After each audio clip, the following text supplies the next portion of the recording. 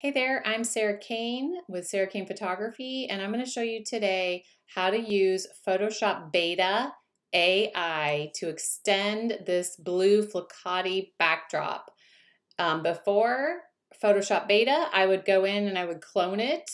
It would take a little bit of time, not a tremendous amount of time, but to get it to look natural, there was a little bit of a trick to it. I'm going to show you how easy it is now. So first thing you have to do is you have to make sure that you have Photoshop Beta version. And then you're going to come over and whatever select tool you like, I like to use the lasso tool. So I'm going to go ahead and click on my lasso tool.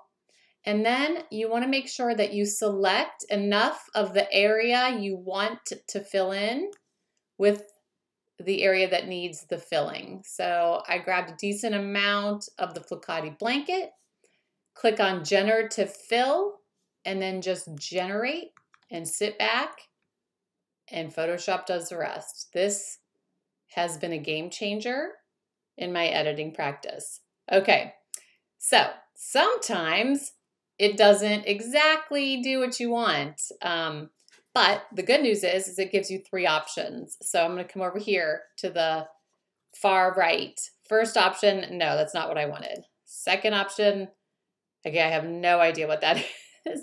Third option, perfect, thankfully. All right, so I'm going to go ahead and select that option.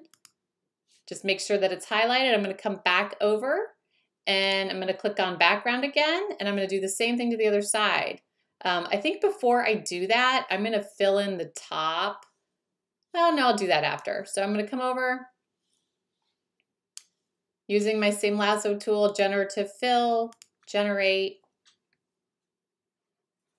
and sit back and watch Photoshop do its work.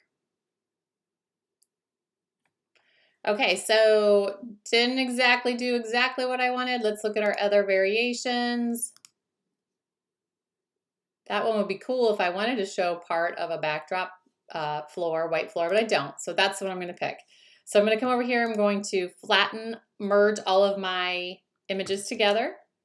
And then I'm just going to do a quick touch up with the stamping tool. I am always in the practice of making a second layer. So many times I've accidentally layered or edited, on the background. And when you do that, you can't go back and just make a mask and erase things. You're pretty much committed to that. So I am in the habit of always making a second layer. Make sure your second layer is clicked on. Just fill that in real quick with the stamp tool or the cloning tool. And you're done. So much faster. I'm just going to crop this to make sure he's centered. Actually, he's pretty centered. If you want to stick around, I'm going to go ahead and I'm going to fix this hat. The hat was a little too big for the baby, so if you want to watch how I do that, stick around. If not, subscribe and check back for more tutorials on how to edit using the amazing Photoshop Beta AI. All right, so if we're going to go ahead and do the hat, we're going to make a second layer. Always, again, make a duplicate layer, come up to Filter, Liquify. When you're in Liquify, you want to use the top tool here. It looks like it's called the Forward Warp tool, but it looks like he's pushing in with a finger. So you just want to come up and you want to start shaping the hat. Make sure your brush is big enough that it will grab the entire area that you want, and you can adjust it. Okay, so just keep making it smaller.